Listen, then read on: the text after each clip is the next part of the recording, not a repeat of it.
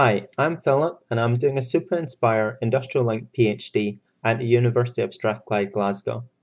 My industrial partners are Horiba Scientific, the Fluorescence Spectroscopy Division, and NPL Biotechnology Group.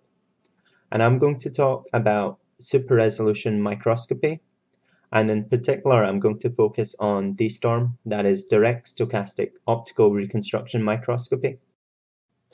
The field of super-resolution microscopy was awarded the Nobel Prize in Chemistry last year. Eric, Stephen, and William used fluorescence and fluorescence techniques to extend the limitation of the confocal microscope. Microscopes had been held back by the presumed limitation that they would never obtain a better resolution than half the wavelength of light used to image.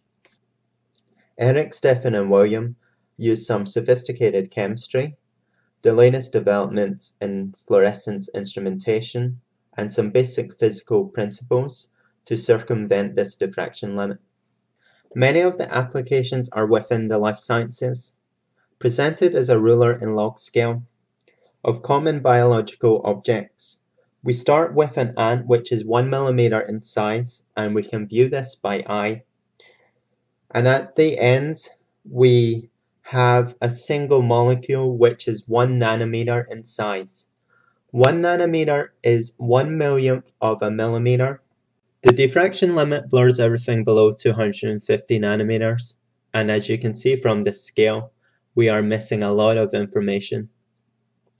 dSTORM can extend the limitation of the fluorescence microscope to about 20 nanometers, which gives us a wealth of more information fundamental to the studies of disease and the creation of new therapeutics. Let's use an overly simplified physical system to demonstrate the diffraction limit. Two fluorophores are right beside each other within a diffraction limited plane. As a consequence, their wave functions overlap, and if they are imaged using a standard confocal microscope, we get this blurred curve on the right, and we have no individual information from the first fluorophore or from the second fluorophore. We just have this blurred curve and we cannot get any more information. If, on the other hand, we set up conditions in such a manner that the fluorophores stochastically blink, we can measure the first fluorophore without the second fluorophore, and we can localize it simply by fitting mathematically to the center of the single molecule blink. And we can do the same for the second fluorophore if we can measure it without the first fluorophore. Naturally, the more times we can measure the first fluorophore without the second fluorophore, the better we can localize it. And the more times we can measure the second fluorophore without the first fluorophore, the more times we can localize it.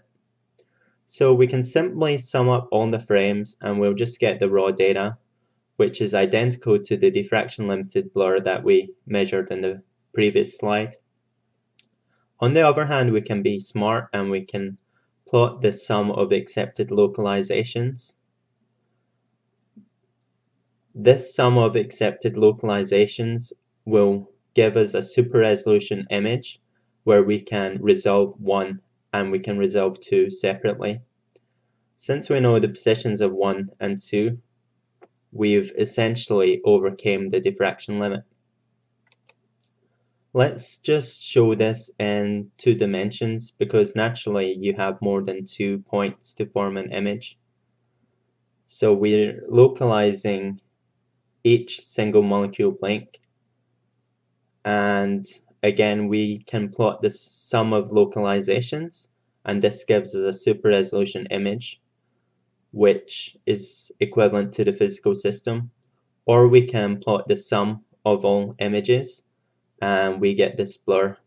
And this blur is equivalent to the standard diffraction limited image that one would normally measure. Let's look at some raw data. We've got essentially a 4-dimensional data set. We've got X and Y positions, we've got intensity, and we're measuring the intensity with respect to time. Each blink on this image is a single molecule. We can flip the data around the x-axis and we can flip it around the y-axis to see the blink durations. What we want are bright single molecules that are off most of the time and on for a very short duration. We want them to blink multiple times so we can measure them multiple times. This allows us to resolve each blink individually, and it allows us enough data to obtain a high enough resolution to get the best super resolution image possible. Getting samples to exhibit the desired blink characteristics is very difficult and is the main limitation of dSTORM. I'd like to end thanking all my supervisors at the University of Strathclyde, Horiba Scientific and NPL, and I would also like to thank SUPA for funding my studentship.